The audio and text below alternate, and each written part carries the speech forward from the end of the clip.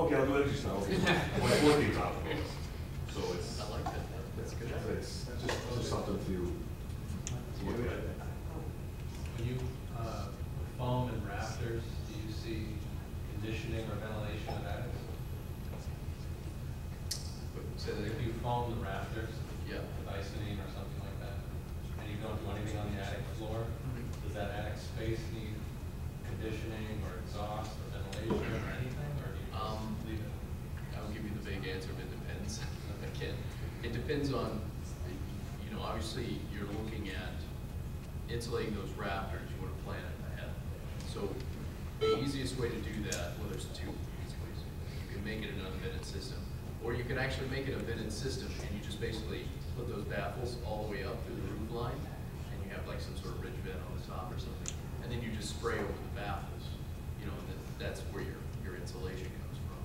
So if you have people who are a little, I don't know about this unvented idea, that's one of the easiest ways to do it. You basically just baffle the whole thing, and you put your insulation in, and then you're free to put, you know, drywall in there and finish it all up, because it's actually ventilated in the areas it needs to be ventilated along the roof line. So you don't advocate closing that up? I do. I'm just saying some people are very. We see it on oceanfront houses, really. You don't want that area. Exactly. No, it's a perfect example. But people, you know, again, you know, it's like Paul said, change is hard. They've heard about, you know, you need to ventilate your attic. This is contractor life. We run into it all the time. So they say, no, we're going to ventilate this attic. You know, hell or high water, we're going to ventilate it. So we basically have two places. It's confusing. I just ran into an inspector who he said, well, let me know what your HVAC guy thinks. He didn't know because I did foam on the roof. Yeah. And he said, you should ventilate that. Well, my HVAC guy said, no, you should. It's already conditioned because you don't have insulation on the attic floor. I'm not one to quote code, but I'm pretty sure there's a new provision in 2009 that actually allows you, because even before 2009 there wasn't a code or there wasn't anything in the code about unvented attics at all. I think it had the straight, but I think now it actually says you can do it under these circumstances. The hot roof is the best thing going. I'm sorry. The hot roof is the best thing going. I was just going to ask, have any of the builders here done the hot roof thing? And have you gotten any pushback from on shingle warranty? The shingle warranties is the thing that's been sort of gray area, I think, still has that. Yeah. They need to look back into it, but that's typically where you're running the problems. Which is where the thing that Chris was suggesting would come into play potentially. Yeah, so the issue I've heard with prop event baffles running the rafter days is that spray foam insulation can crush those on its way. It absolutely can. You have to be very careful. What can melt them too? Yeah. Oh, yeah. What's hot roof? It's where the foam insulation is basically right up against the roof sheet. Oh, the application of stone. A couple of things with that, the goods and bads. If you do a hot roof and you have any type of equipment or storage in the attic, you have to cover it. What? 3/8 drywall or quarters plywood or a third of fiberglass product over it so that it won't drip in case of fire. Yeah, you have your ignition battery. Right. But also, if you do a hot roof, you don't have to do your duct testing because it's inside of the space. So there's trade-offs. Yeah. We just did a huge house. They did a hot roof on it. The other day was 100-something degrees out. Nice and cool in the house. It's incredible to be able, you can stand in It really is.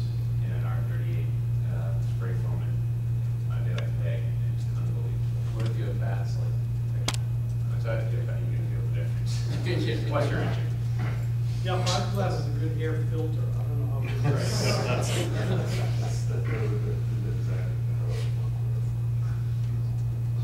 Sorry, have you seen an influx of ICS insulated concrete homes or SIPs? I haven't seen a lot of influx of them, you know, one or two here and there, but I haven't seen like a large format. Actually, we were talking about those earlier. I think their day will be coming. It's more, you know, new buildings are coming online. So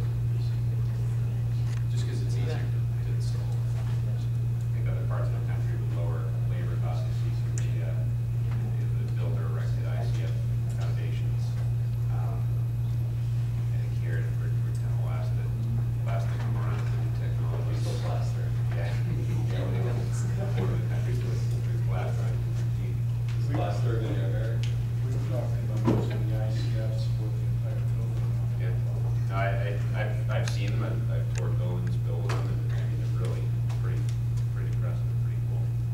It's like trying to, I think that on a little addition or something, if you were, you know, almost like where you'd be doing a blockwork foundation, anyhow, it'd be a pretty good way to go about it. Yeah. Why not all that effect? There's probably more room on the South Shore. There's a very good, and construction, he's working for Marc spots down there. He's building more homes, EICS.